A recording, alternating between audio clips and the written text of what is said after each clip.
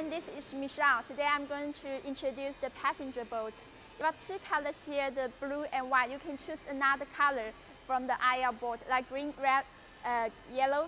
You can see there's an anti-bumper stripe here, which can protect the hull when parking. And there are a lot of features. Look at the deck.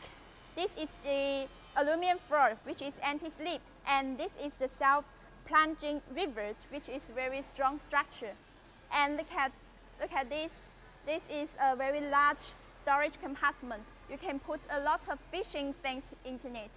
And you can see there are 3 benches of this boat, and with the valve safety handles, which the passenger can hold while driving.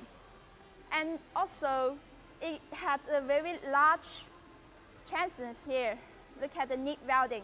So it's good enough to hold a very strong, large engine.